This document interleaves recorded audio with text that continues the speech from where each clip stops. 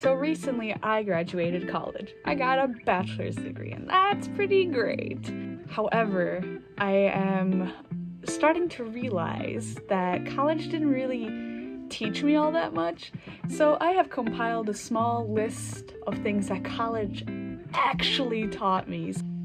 So bottom line, first thing out of the way, what I realized in college is that I learned to memorize content more than I actually learned it. So I was able to get good grades. I had a really great GPA. I graduated summa cum laude. And I feel like if I were to take all those tests and write all those papers again, I wouldn't do so great because studying was really hard for me to do. In high school, I didn't really study all that much and I would do fine. And then in college, I was like, okay, well, since I'm literally paying thousands of dollars per semester to stay here, I should probably at least try to put in the effort to do well. I would cram all my notes and that's how I would study and I would do well. And then I'd look back on old classes and be, how the fuck did I learn all this? Turns out all I did was memorize, and then there you go. So a lot of people think that college doesn't teach them that much because it's true. They teach you to memorize and they prioritize that over actually learning. What I learned is that professors don't really care about you. They don't want to get to know you. They just want to be there and get out, which is fair because that's all I wanted to do. I didn't really go to college to make friends or anything. I didn't live at my university. I just wanted to be there, do what I had to do, and get the hell out. So I don't really blame the professors for wanting to do the same, but also that's their career. They chose to do that and they're getting paid to do that. So my professors, for the most part, seemed very apathetic and did not give two shits about any of their students, really, unless the students were athletes or super connected with the school and blatant favoritism like that. Attendance isn't as important as you think it is because likely you're still gonna do well if you do the work anyway. In my last year, I skipped a lot of classes because I just did not have the patience anymore, and I still ended up doing well. I got a 4.0. So, I mean, as long as you do what you're supposed to, it really doesn't matter how often you show up, because at the end of the day, you are the one paying, and it's up to you if you want to show up. Maybe this next one is just strictly about my university and how they handled majors like mine, but there are some majors that are favored and respected much more than others. So for the example that I'm going to give, the university I went to heavily favored nursing, social work, and STEM majors as well as athletes.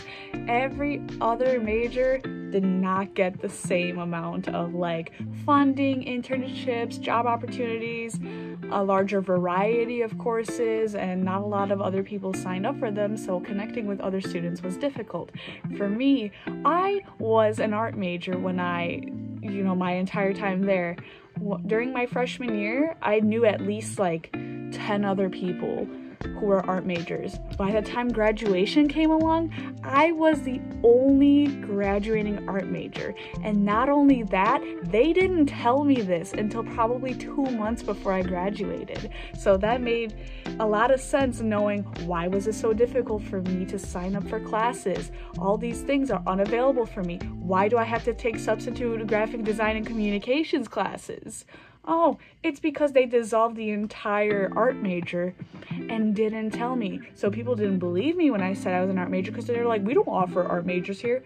Well, you did in the fall of 2018 when I signed up for them. So thanks for letting me know.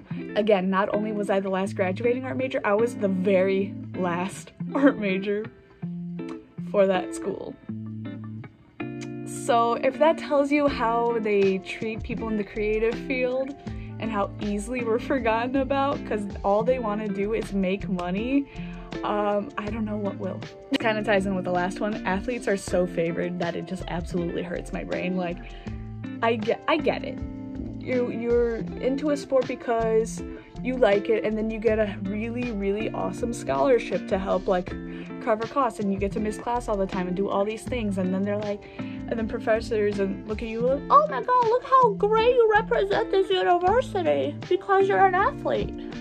So at that point, it's just like, really don't care. You can absolutely fake it till you make it academically.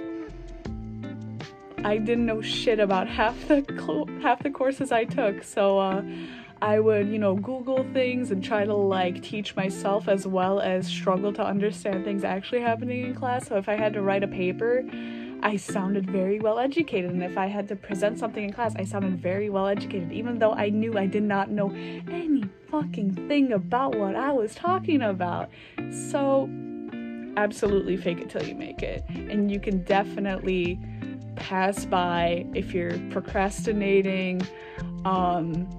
So yeah, you can really do anything in a time constraint. There have been so many times where I have forgotten about assignments or papers and stuff, and I've crammed it all in one night, and it was like super well done, and then I passed or whatever. So when they say like, this is something that will take weeks to work on, absolutely not. If you really wanted to, you can get it done in all like one session and then never have to worry about it again. But maybe that's just how my brain operates. It's different for everybody. Being yourself is so much easier than trying to be overly friendly and outgoing. So me naturally, I'm a very introverted, closed off kind of person. Like I said at the beginning, I didn't go to college to make friends, so I was very fine with having a resting bitch face and not communicating with anybody, because I just wanted to be left alone.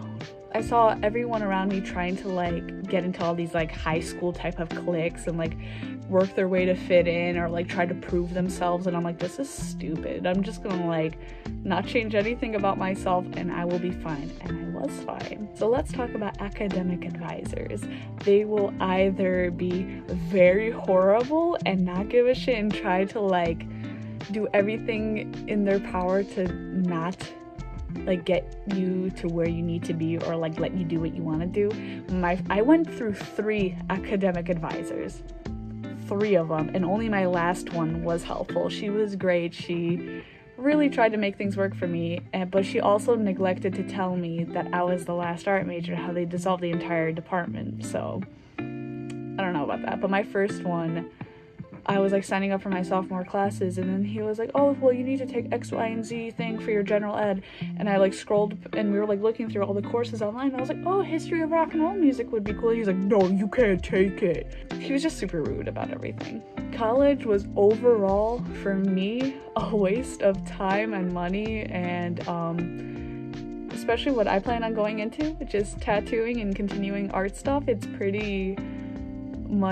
was pretty much a useless thing for me to do, because there's only so many things I could do with the major I chose, which some may say like, well, why'd you pick a useless major? Why would I pick a major that I wouldn't use? Why would I be forced to go to college and then those 4 years do something I hated doing? I did not like college whatsoever, but at least my major was something I was passionate about, something I enjoy doing, and something that gives me a little bit of leverage when I get into tattooing, because you definitely do not need a college degree to be a tattoo artist. However, that supplemental experience that I have with that degree proves that I at least have some skill, but that depends, you know, it's a very difficult thing to get into. But yeah, I feel like I wasted my time, but it's like, well, at least I have this little pretty piece of paper. So yeah, but again, your worth is not determined by a fancy little piece of paper. I really hope everyone watching this has a good college experience, that you get to explore creativity, that you get to kind of branch out and get to know people, especially if you're living there, make new friends, create awesome memories, like be safe. And I really hope that you're not disappointed or let down, or that it isn't like an underwhelming kind of like bummed out experience that I had. So yeah, Do what you want. Don't go to college if you don't want to. I wish I had that option. If you guys did like it, make sure you give it a thumbs up and subscribe to my channel down below. I try to make new videos as often as I can. And as always, I hope you guys had a great time watching this video because I had a great time making it, and I'll see you